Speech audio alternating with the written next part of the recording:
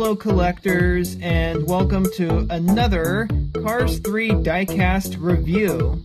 Today I'm going to take a look at Chase Racelott from Disney Pixar's Cars 3.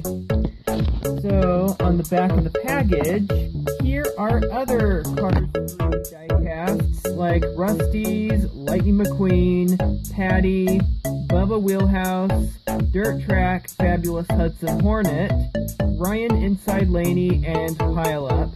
Here is the inscription on the back. If you want to read it, go ahead and pause for a moment. So let's take Chase out of the package, and I'll show him what he really looks like out of the box. I'll be right back.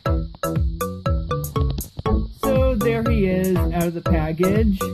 He is a 1 to 55 scale die-cast made original by Mattel. His role in the movie is that he is the number 24 Next Generation Vitoline racer. He is the racer that replaces Brick Yardley in the first 10 minutes of the film. And I think he is based on a real real NASCAR race car driver. I think his name is like Chase, something related to Chase Racelott from the movie. So, see if he has any rookie stripes on the back. Okay, yep, he does have rookie stripes on the back. Now, I do want to compare him with Brick Yardley real quick. Let's see if I can get him out or not. So here's Brick Yardley, who is the stock car Vitoline racer, right next to Chase Racelott, who is the next generation racer.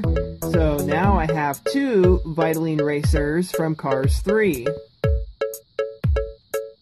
Alright, thank you for watching. I hope you liked this video, and stay tuned for more exciting Cars 3 diecast reviews like this in the future. Thanks again, and I'll see you next time. Bye now.